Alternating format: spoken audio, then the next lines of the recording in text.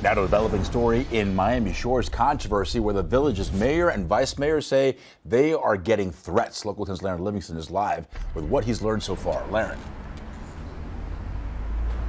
And Louis, one of the first calls I made was to Miami Shores police. A commander tells me that these threats are being taken seriously, as threats to citizens and public officials are always taken seriously, and they say they will not be tolerated. And it appears that all of this is the result of someone taking quote-unquote village politics to an extreme, and that someone doesn't even live in the village.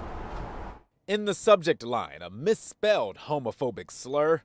In the message body, the sender repeats it, writing, "They're the, quote, filth of the world," and calls the recipient an animal. While I continue to get bullied and harassed on social media and otherwise, I will not resign or step down, because I think it's important that I stand my ground and that the community see that they're not going to be able to do this. Miami Shores Vice Mayor Dan Marinberg, who is gay, spoke with us on the phone.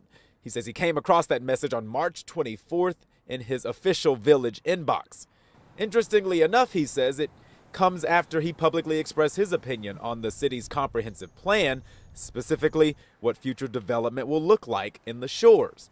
It recently came under scrutiny from the village council and residents. Since the comprehensive plan amendment process started, the amount of unsubstantiated rumors, gaslighting, and just outright attacks on elected officials has crescendoed. Miami Shores police say the person they say is behind the message, a 49-year-old man named Morgan Nordone, used to live in the Shores years ago, but now lives in North Carolina.